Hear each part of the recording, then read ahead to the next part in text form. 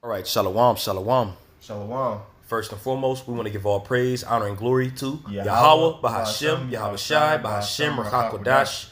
Double honors to our apostles and elders of Great Millstone that rule well. Peace and salutations and many blessings to you, elect Akim, across the four winds of this earth, kicking this word in sincerity and in truth. All right, I got the priest Aina with me. Shalom, shalom. And I'm the brother Sha'ar. And we're coming at you, brothers, with the lesson, Lord within us edifying. And the title of this lesson is going to be A Prophet Like Unto Moses. All right, and as we sit back and really look at the similarities of Yahawashi and Moses, it's an abundance of them. All right, and you read it and you can hold it, Baba Gashar, Deuteronomy, the 18th chapter. It goes into how there is a prophet that was to come, that was prophesied to happen, that was going to be like unto Moses. Okay, and we're just going to pretty much touch upon some points which shows the mass amount of similarities to Moses and Yahawashi. And certain similarities you see that you might not have caught. Certain brothers might have caught it, but certain brothers might have not have. But when you look at what they've done for the nation of Israel when it comes to the deliverance, when it comes to the covenants, that they're off the muscle shows you that Yahawashi is that prophet like unto Moses. But when you even look at the little details of their lives and everything, they had a lot more similarities than what some of us could even think. So what we're going to start off on, it's not going to be a long lesson. Unfortunately, I got to go to work here shortly. But definitely wanted to put this on wax and Lord willing us edifying to the body, to the elect. Okay, so we're going to start off on the book of Deuteronomy, the 18th chapter, and the 15th verse. Khan. It's Deuteronomy chapter 18, verse 15. Yahweh thy power will raise up unto thee a prophet from the midst of thee, of thy brethren, like unto thee. Like unto me. Unto him shall ye hearken. All right. So it says, as the brother just read, the Lord thy God will raise up a prophet from the midst of thee. All right. Which clearly shows you that this prophet's going to be an Israelite. But he says, like unto me. All right. Who's speaking? This is Moses. All right. Go ahead. Verse 16 says, according to all that thou hast desired, that thou desiredst of Yahweh thy power in Horeb in the day of the assembly, saying, let me not hear again the voice of Yahweh my power, neither let me see this great fire any more, that I die not. Go ahead. And Yahweh said unto me, they have well spoken that which they have spoken. Here's the key point. Verse 18, I will raise them up a prophet from among their brethren like unto thee, and will put my words in his mouth, and he shall speak unto them all that I shall command them. Right. So it says, I will, like unto thee, I will put my words in his mouth, and he shall speak unto them all that I shall command them. This is how you know this is talking about Yahawashi. All right. Even when Yahawashi, Peter, James, and John is on the top of the mount during the transfiguration. All right. After Yahawashi was transfigured, the voice of the Heavenly Father said, here's my beloved Son, whom I am well pleased. Hear ye him. Which shows you that Yahawashi is that prophet that's like unto Moses that we're supposed to hearken unto.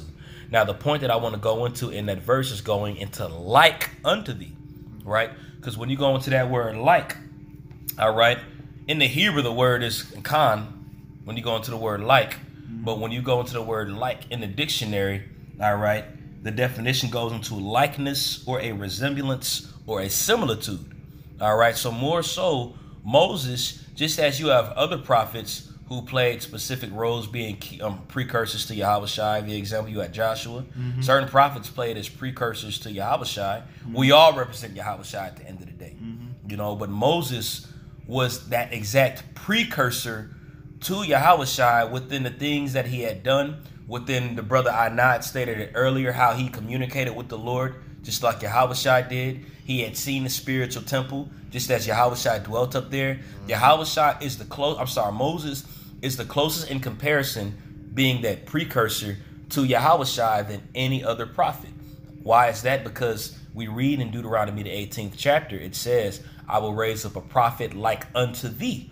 So Yahawashi is that prophet that's like unto Moses. Now, within this lesson, we're going to go into different examples, start with the smaller things that ended up on the major things. Because again, earlier the point was mentioned that even within their lives, They had similar lives, which shows you that they were like unto each other. Again, a similitude. Okay? So the first scripture we can pull up is going to be in the book of Exodus chapter 1, verse 22. Okay. Yeah, whatever point you got, brother. Got it. Exodus chapter 1 and 22? Yep, and then we're going to continue on to the second, because that's the last verse. Yep. And then we're going to continue to the second chapter. Okay. All right, Exodus 1 and 22, it says, And Pharaoh charged all his people, saying, Every son that is born ye shall cast into the river, and every daughter ye shall save alive. Now, the reason why Pharaoh wanted to do this, because when you go into this, before all this was taking place, we had actually dwelt among the Egyptians and everything was good. You know, we had dwelt in the land of, I believe it was, what was it? Goshen. It was in the land of Goshen in Egypt. And we've been there for hundreds of years. We was there for a long period of time. Dwelling, everything was good. But as Pharaoh seen how we multiplied faster, he had the fear in his heart that we were going to overthrow them one day. And you even read it in the Josephus. It talks about how Pharaoh had worry in his mind that we were growing to grow so big as a nation that we were going to make different pacts and different leagues with the other heathen nation, like the Canaanites around that time, because the Egyptians and the Canaanites actually had conflict with one another. When they had went into different wars, that's who they were fighting against. When Moses was that general, all right, that prince and that general leading the army of Egypt, they were fighting against those different heathen, those different Hamitic Canaanite nations. Okay, so that's when you read that in Josephus, Pharaoh was worried that Israel was going to grow in number and overthrow them and join pacts and make pacts with those other nations. All right, so what did he want to do? He wanted to cut off the male bloodlines pretty much, because in order for the nation to grow, of course, you need the woman to give birth, but in order for that seed to stay, you need the men. So Pharaoh was going to cut off the men. All right, you keep going. Yep, proves the bloodline goes through the men. That's right. Continuing on, chapter 2, verse 1. And there went a man of the house of Levi, and took to wife a daughter of Levi. And the woman conceived and bare a son. And when she saw that he was a goodly child, she hid him 3 months. And when she could not longer hide him, she took for him an ark of bulrushes, and daubed it with slime and with pitch, and made the child therein, and put the child therein, and she laid it with in the flags by the river's bank. Okay, cool. So that's the point right there. All right. So Moses' mother, Yochebed, what she ended up doing, knowing that all the young men children were being killed and thrown into the river, it's funny because she actually did put him in the river as was commanded. It ain't her fault he lived. You know what I'm saying? Yeah. But going to the point, Pharaoh wanted all the young Hebrew Israelite children in the land of Egypt to be killed, all the young boys. Okay?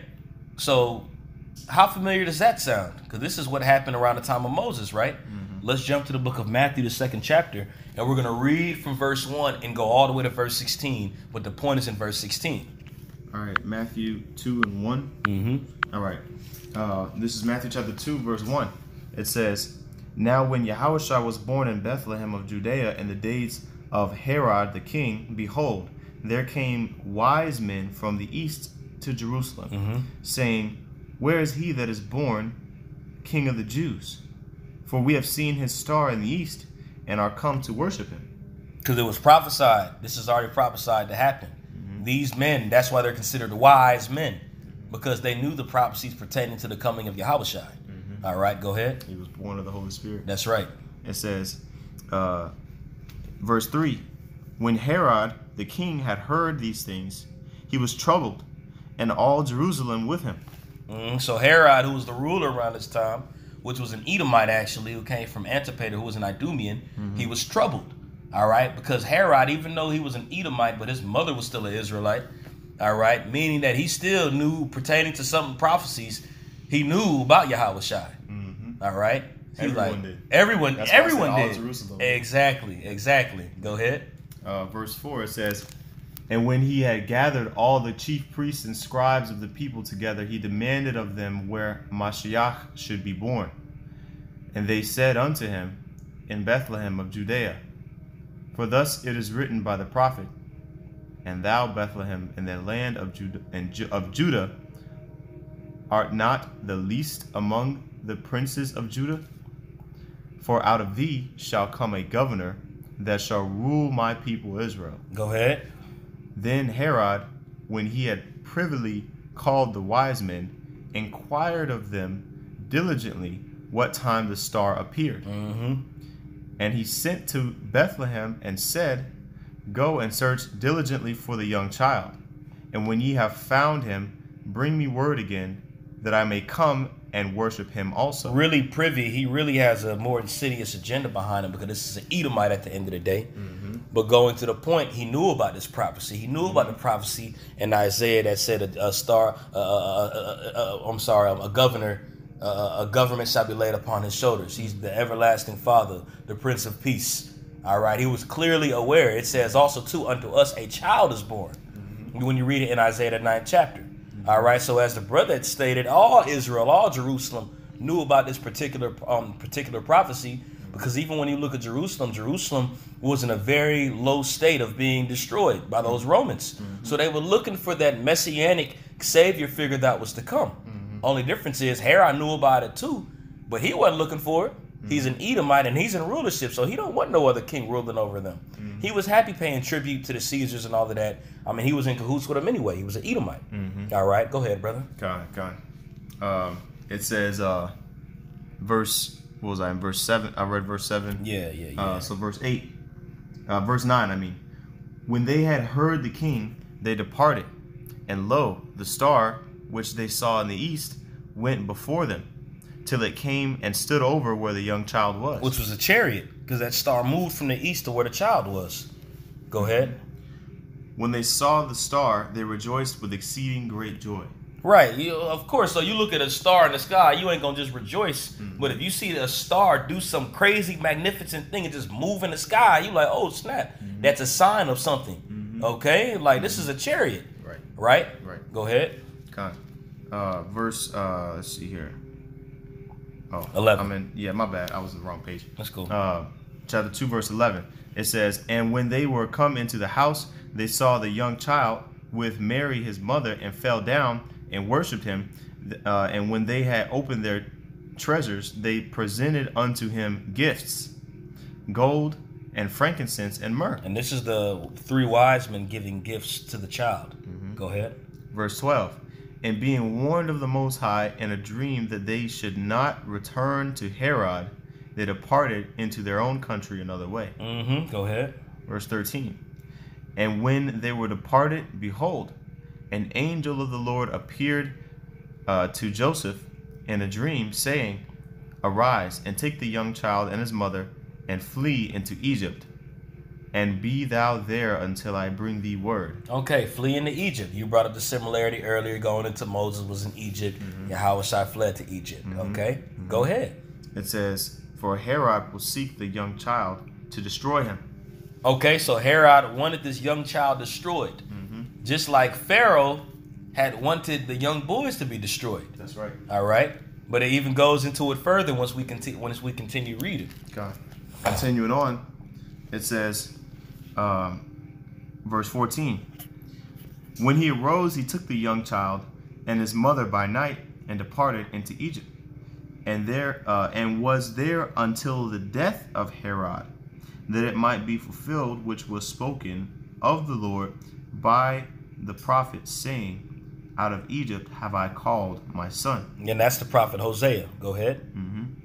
It says, verse 11. Verse 16. Oh, verse 16, my bad. It's all good.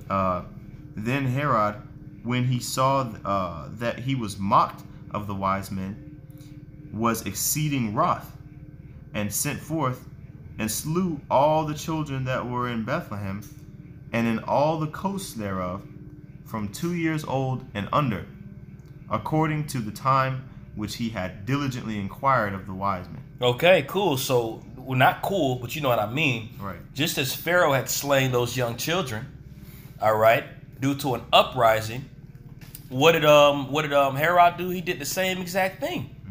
He slayed those children because he knew that there was a child that was going to come. So it was like, okay, I can't find him. I'm gonna just kill all of them. Right. Because in his mindset, he's like, ain't gonna be no king to rule. I'm the king. Right. You know, and plus he was Like, I'm the king, and my children are going to stay there. They're going to stay ruling over this. All right? So one way to exterminate the king or get rid of that chosen king that was to come, that was prophesied to come, is to slay all those boys. That way he doesn't get nobody to rule over them. They don't get overthrown, just like Pharaoh. So that's a small example to show that Moses and Yahawashi are likened unto one another. All right? Now we're going to go to another example in the book of Exodus chapter 2, verse 11. This is Exodus 2, verse 11. It says, and it came to pass in those days when Moses was grown, that he went out unto his brethren and looked on their burdens. And he spied an Egyptian smiting in Hebrew, one of his brethren. And he looked this way and that way. And when he saw that there was no man, Is the coast clear? Go ahead. he slew the Egyptian and hid him in the sand. And when he went out in the second day, behold, 2 men of the Hebrews strove together. And he said to him that did the wrong, wherefore smitest thou thy fellow? And he said, who made thee a prince and a judge over us? Intendest thou to kill me as thou killedst the Egyptian? And Moses feared and said, surely this thing is known. Now, the reason why I wanted this precept brought out here, because you see, after Moses had done this work, had helped his Hebrew brethren, and Moses was in a position of power too, he was still rejected from his brothers, from his own people. He was rejected. All right? The same story that we have to understand that Yahawashi went through, man. He was rejected of men, as we read. Now, just for time's sake, if we can jump to the book of Matthew, the 13th chapter, because we can go into numerous examples when Yahawashi was rejected by his brethren, rejected by people. Yahawashi even said that, you know, as done to me, it's also going to be done to you. All right? But we're going to go to the point in Matthew chapter 13, starting at verse 54. All right, this is Matthew chapter 13. And we're going comparing the characteristics, comparing their lives on different things, comparing, showing you that he is exactly a prophet that's like unto Moses. Go ahead. Matthew 13 and 54. And when he was come into his own country, he taught them in their synagogue, insomuch that they were astonished and said, whence hath this man this wisdom and these mighty works? Is not this the carpenter's son? Is not his mother called Mary? And his brethren James and Joseph and Simon and Judas? And his sisters, are not they all with us? Whence then hath this man all these things? And they were offended in him. But Yahawashi said unto them, a prophet is not without honor, save in his own country and in his own house. And he did not many mighty works there because of their unbelief. So the point is, Yahawashi said a prophet is not without honor, save in his own country and in his own house. Now, when Moses slain that Egyptian, he wasn't in the fashion at that time as a prophet, you know, but that doesn't change the fact he was still a prophet from the Lord. But the point is, he was rejected of his brethren, just as Yahawashi clearly said that you're going to be rejected of your brethren too, as Yahawashi was rejected. We read the example of Yahawashi being rejected right there. And there's numerous other examples to show you that Yahawashi was rejected among his own peers, as Moses was. Just like there's numerous examples of Moses being rejected of his own peers. But going into that point, after he did that mighty work, instead of saying thank you, they said, oh man, are you going to slay us like this Egyptian? And looked all past the things that he had done. All right, which just goes to show you that they're going to have to play similar roles, man. Right. As Moses was rejected, Yahawashi was rejected. Okay? God. Now, also, certain points to bring out going into it. You remember the Egyptians were pretty much beating us down, raining hell on us with rigor. And you read about that in Exodus, the 1st chapter. We don't got to get it.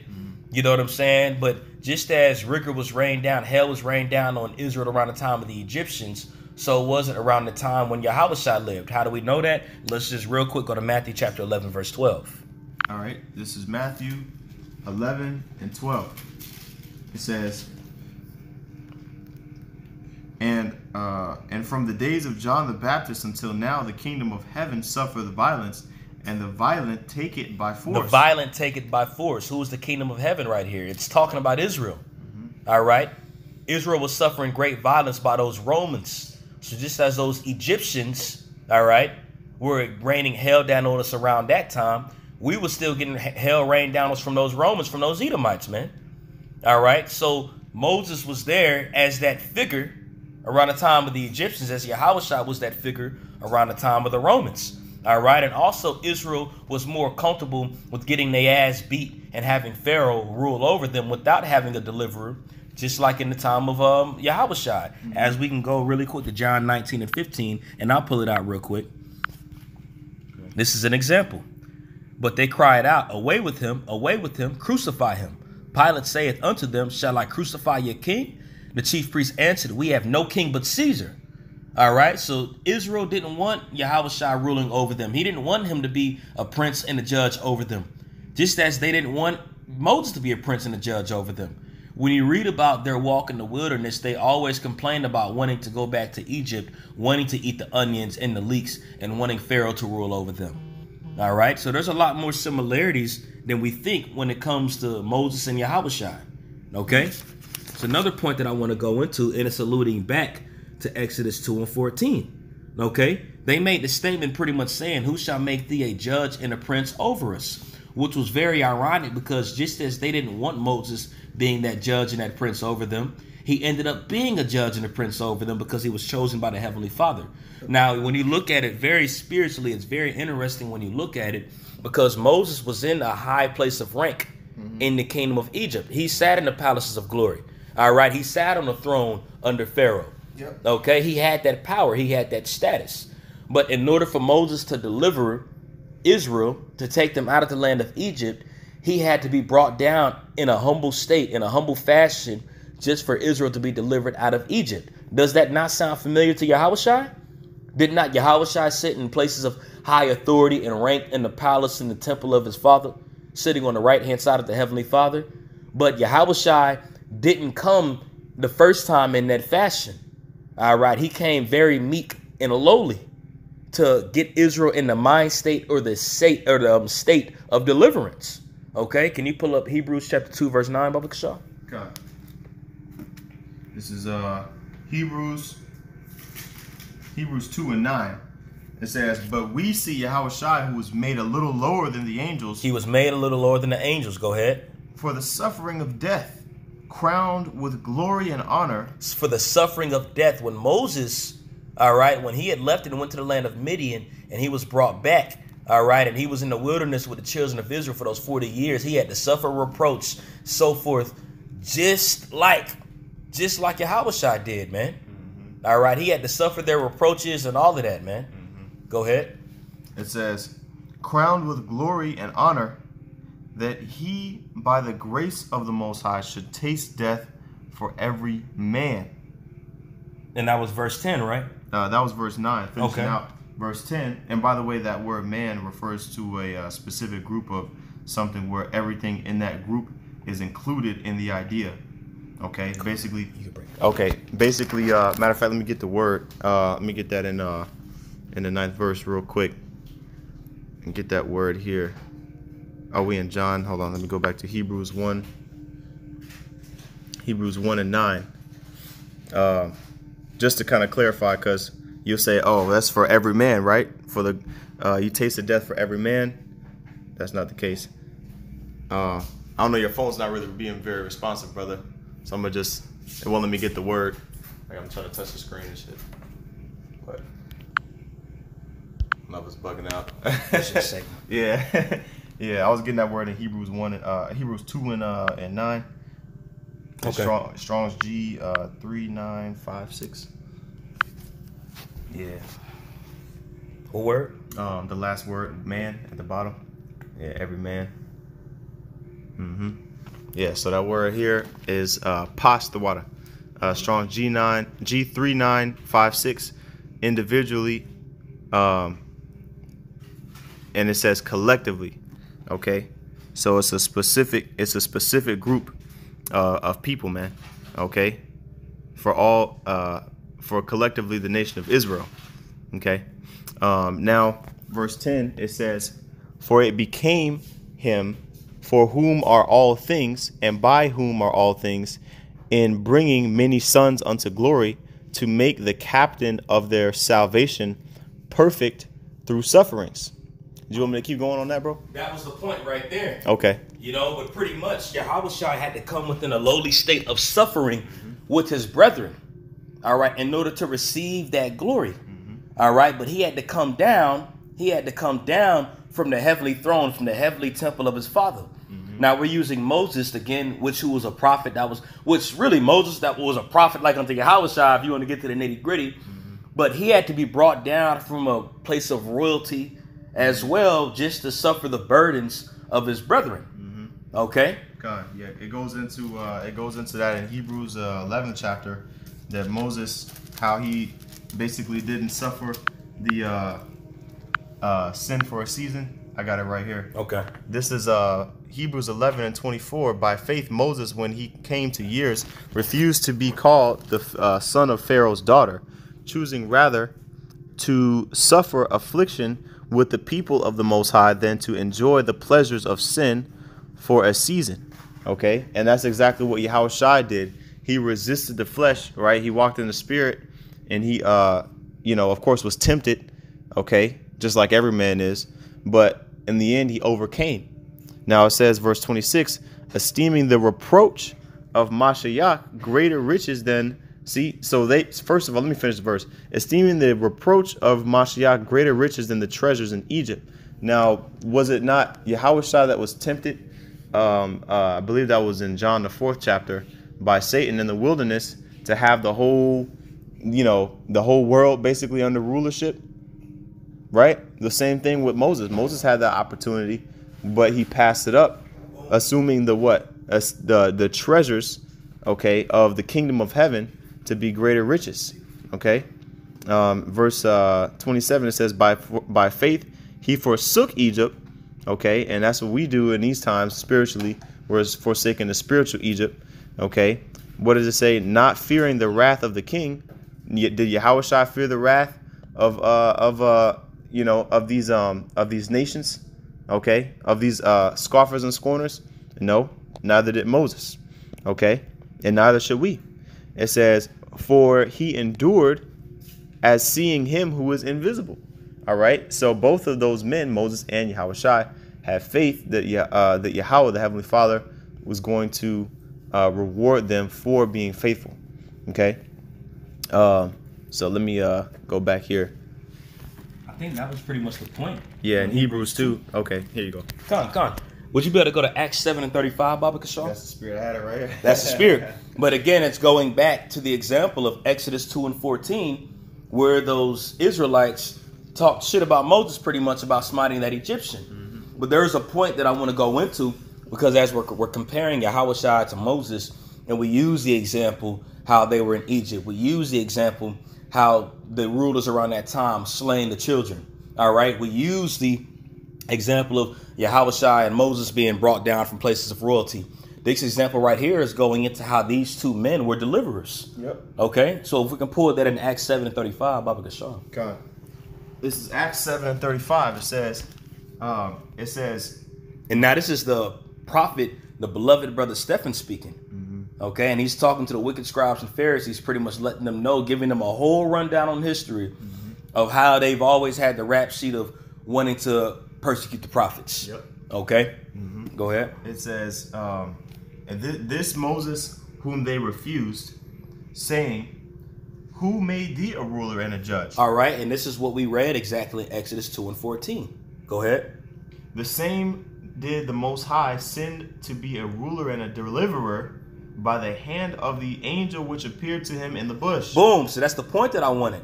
All right. And that's the spirit, because I stated that earlier.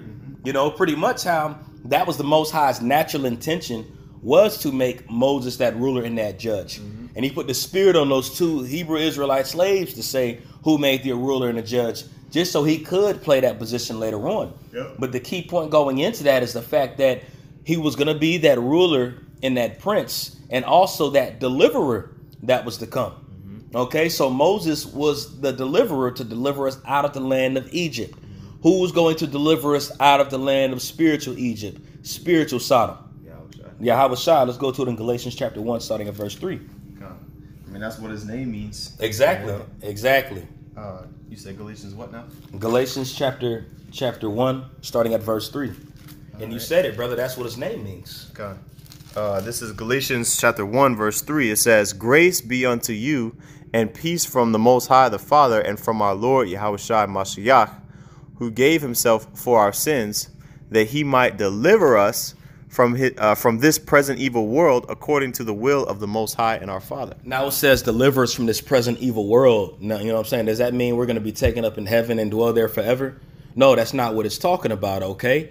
Hey, you look at ancient Egypt, that was an evil world that we dwelt in, man, because that word world goes into the word society, okay? Just like around the time of the Romans when Yahawashi came, all right, what did they scream when he rode into Jerusalem on that ass? They screamed, Hosanna, Hosanna, and they had palms in those hands, which was a representation of, look, we finna be taken out of this place, and this is a representation of a deliverer to do it.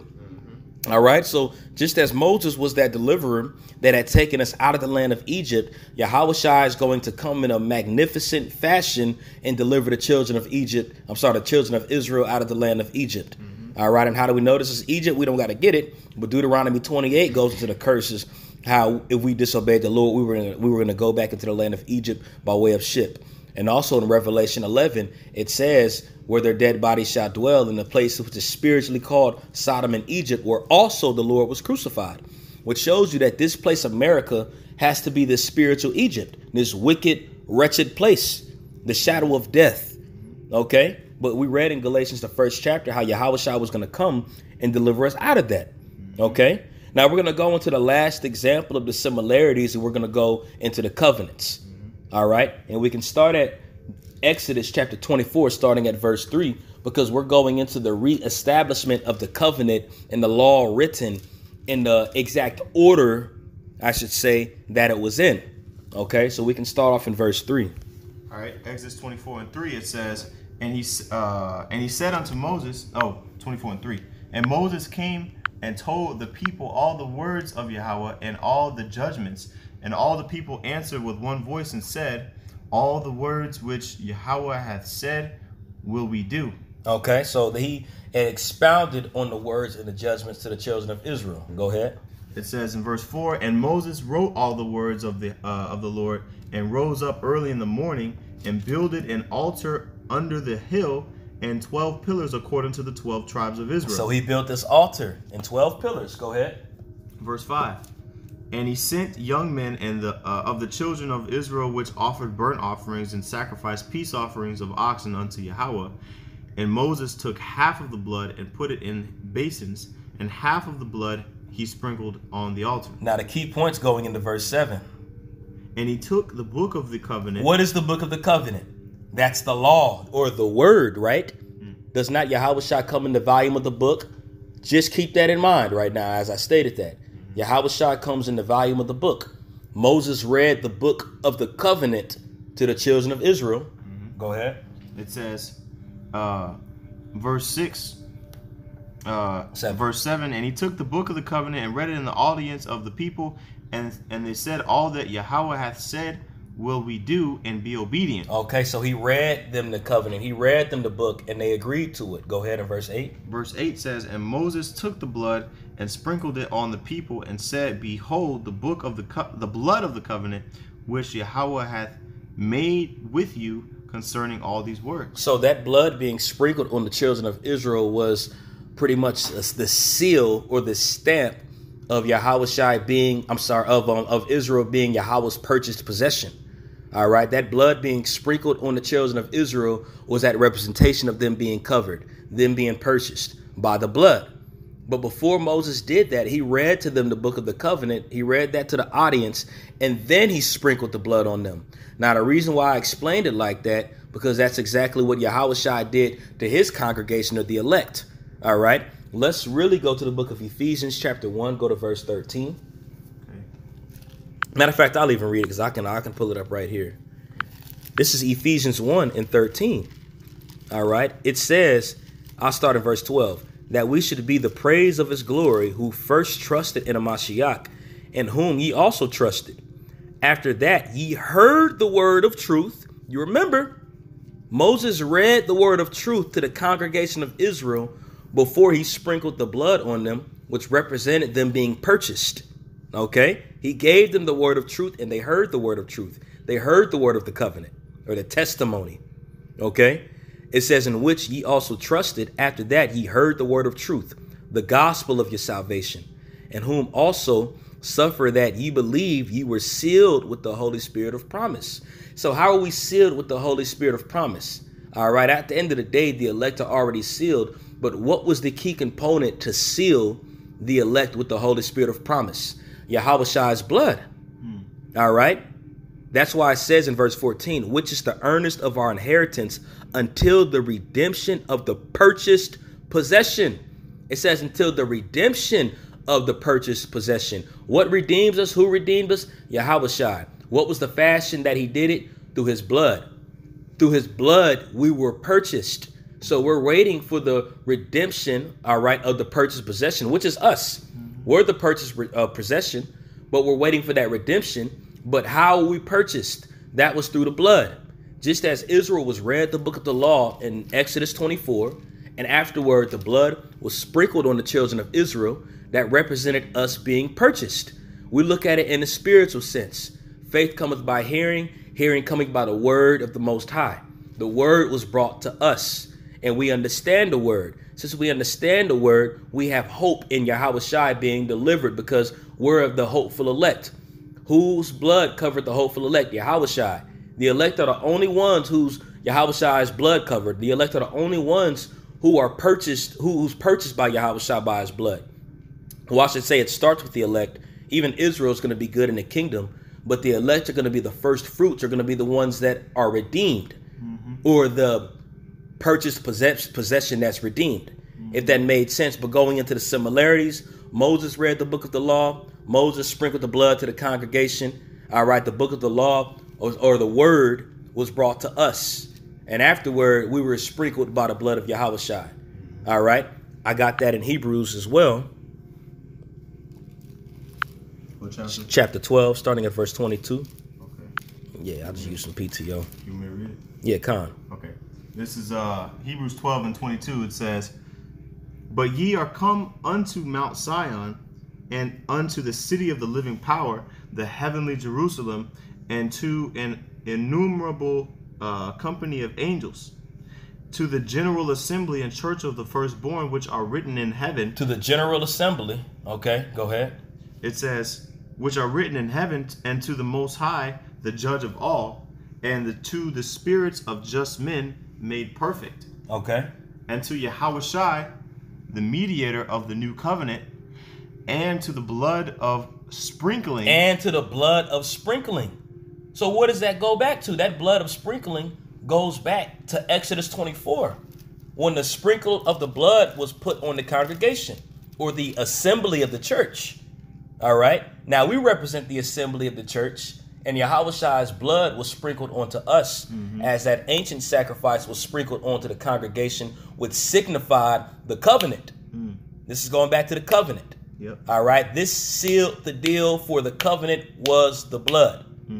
All right. Yep. So for the brothers that are listening, if you see the similarities going into the covenants, how Moses and Yahawashi were very much alike, even when it came to the establishment of the covenant by blood, it was in the same fashion. Only difference is with Moses, it was carnal. With Yahawashi, it was spiritual. That's why Moses is that precursor of Yahawashi, man.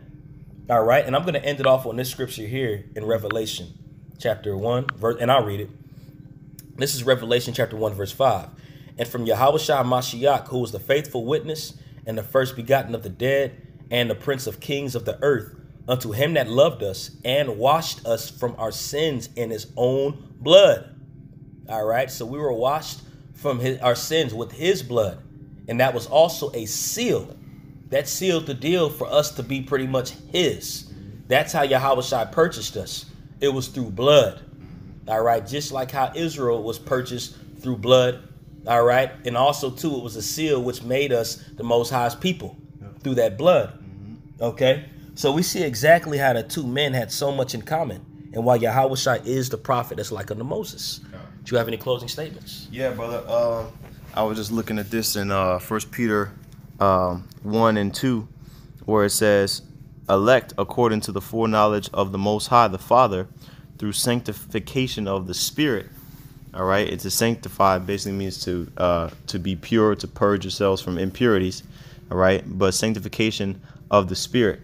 It says, unto obedience and sprinkling of the blood of Yahawashi Mashiach, grace unto you and peace be multiplied. And we were going into earlier how the blood is basically the stamp of approval, so to speak, of the agreement that was aforementioned, you know. And so the elect obviously are those who are predestined from the foundation of the earth to get the word, to receive it, and to internalize it and live it. Well, that's due to the fact that, you know, I should say that result of us believing in the words that Yahawashi spoke leads us to have the blood, the spiritual blood, sprinkled upon us. You know, Yahawashi's blood. That's you know, right. Con, beautiful point, brother. Beautiful point. Well, hey, man, we're going to end it off on that. Lord willing, the lesson was edifying. Want to give all praise, honor, and glory to Yahweh, Bahashem, Yahawashi, Bahashem, Rakakodash. Double honors to our apostles and elders of Great Millstone. Peace and blessings and much salutation to you, elect Akiam, across the four winds of this earth, kicking this word in sincerity and in truth. Shalom. Shalom.